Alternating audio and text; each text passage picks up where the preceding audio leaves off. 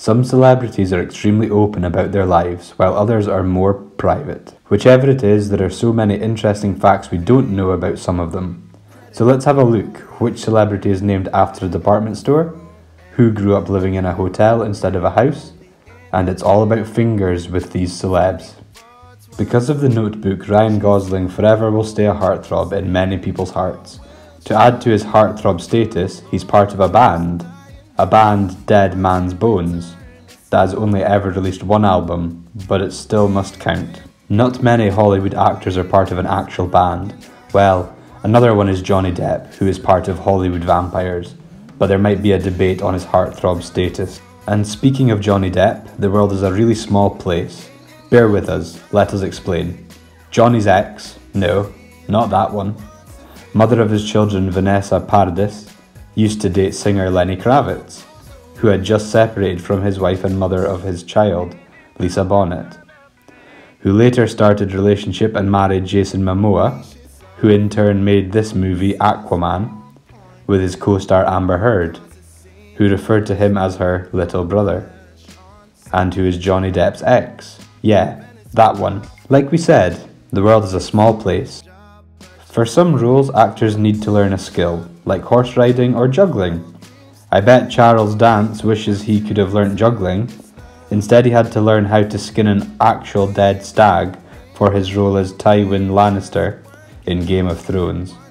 Actress Jennifer Lawrence was just as unlucky, having to learn how to skin squirrels for her role in Winter's Bone.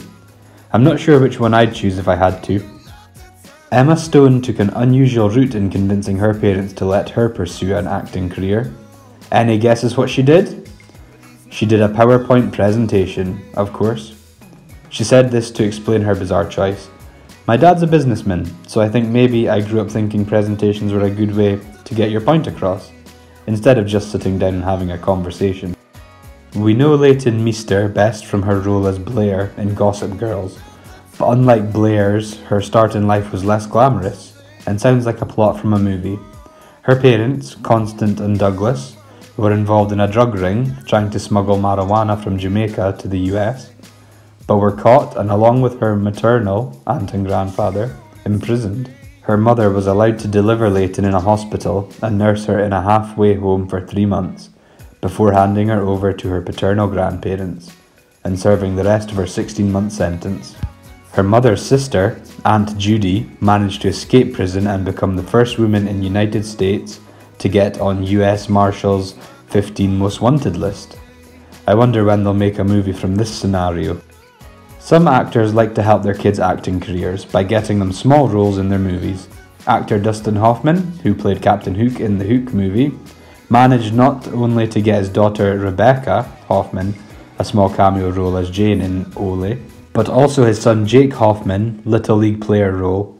But surprisingly, they weren't the only two actors' children on set.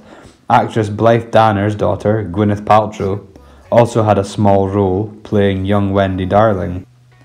Rebel Wilson is known for her comedies, but turns out the reason she became an actress sounds as if it's out of a comedy. We would laugh if it wasn't this serious. The then teen went on a trip to South Africa, where unluckily she contracted malaria, and while receiving life-saving treatment, the drug given to her caused her to hallucinate, and in her hallucinations, she was giving an acceptance speech that was more like an acceptance rap for an Oscar.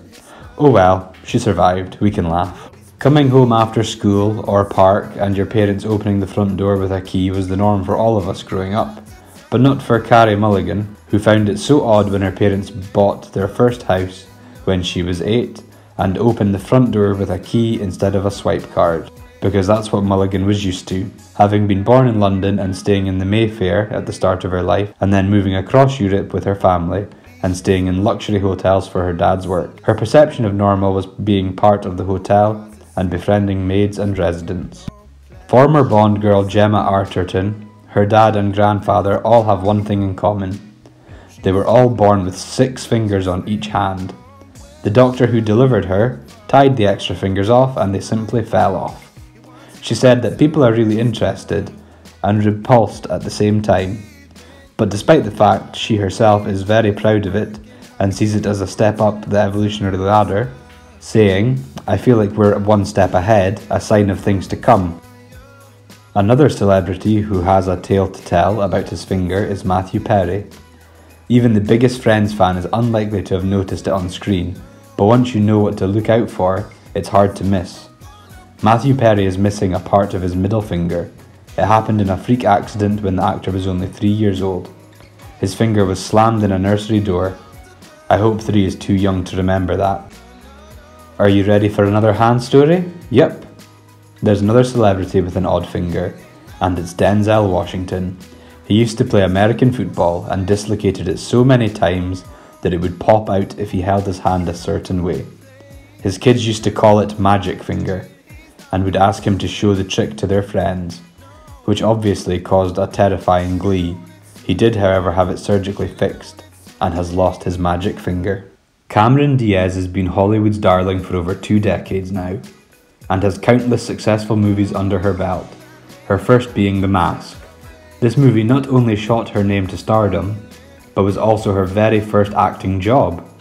Until then, she worked as a model and had never had even a small acting job before. So it's therefore even more impressive that she held her own against the legend that is Jim Carrey. Rachel Bilson's mum has the strangest job we have heard of. Her mother is a licensed sex therapist. The actress revealed that her mother knew exactly when she lost her virginity, because she's a counsellor who specialises in that area, and let's just say she's a little intuitive.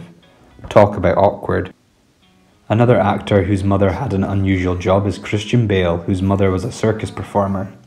Because of this, his family had to move around quite a bit, and they ended up living in England, Portugal, United States, but the actor remembers perks of being part of circus life.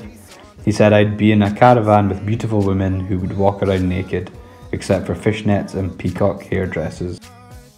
Uma Thurman's dad, on the other hand, is a Tibetan Buddhist monk, and in fact was the first Westerner to be ordained into the religion. He is now an Indo-Tibetan Buddhist studies professor at Columbia University. Stephen Baldwin looks like a serious tough guy, and you'd assume he has tattoos to match his macho image. But as it turns out, this dad would do anything for his daughter, even if that entailed getting a Hannah Montana tattoo.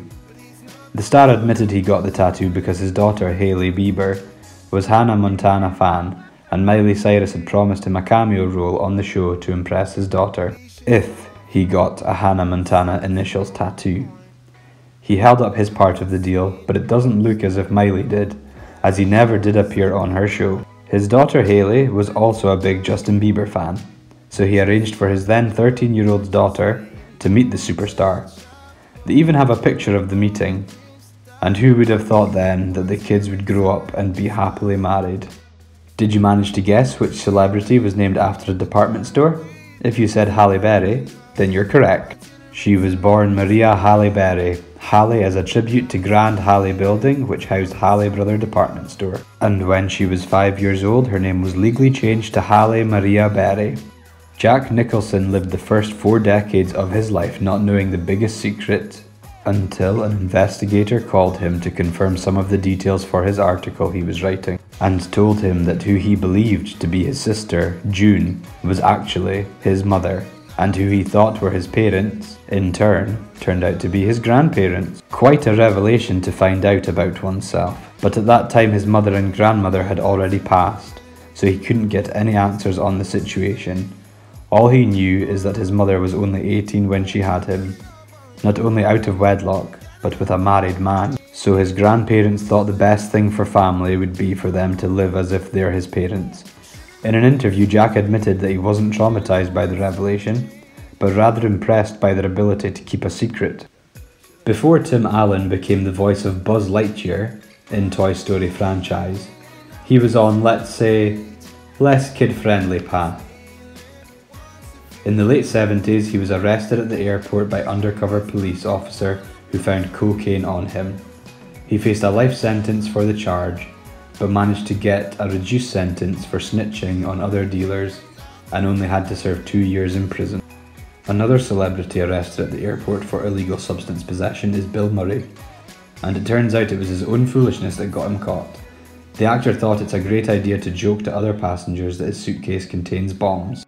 The airport employee didn't see the funny side of the joke and contacted US Marshals, whom found 10 pounds of marijuana in his suitcase.